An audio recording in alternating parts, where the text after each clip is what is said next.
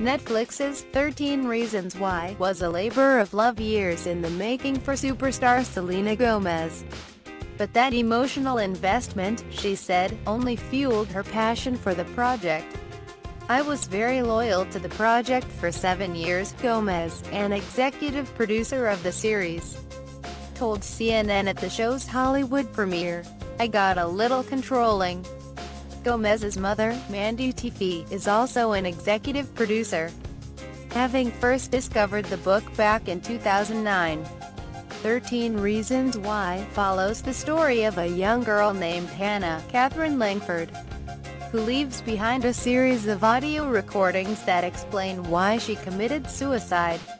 While Gomez claimed she was not a boss on set, she did take a firm hand in the making of the show. "When we first started working on this, I told my mom that I'm definitely harder at being a producer. I was a little more defensive," she said.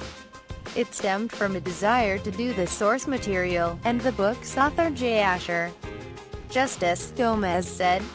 "You get nervous, you don't know if people are going to like something," she said.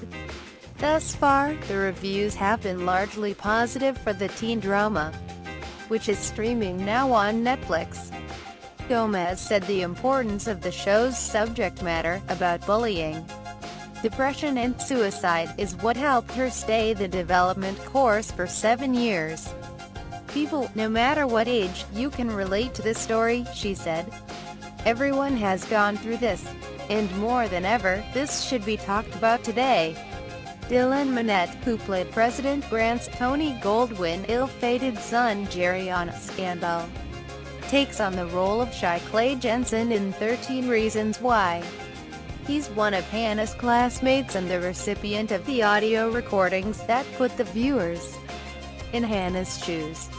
Minnette, who interacted with Gomez on set, called her the warmest, nicest person ever, and praised her skills as a producer. "If she keeps producing, she's going to be a favorite producer for everyone, I'm sure," he told CNN.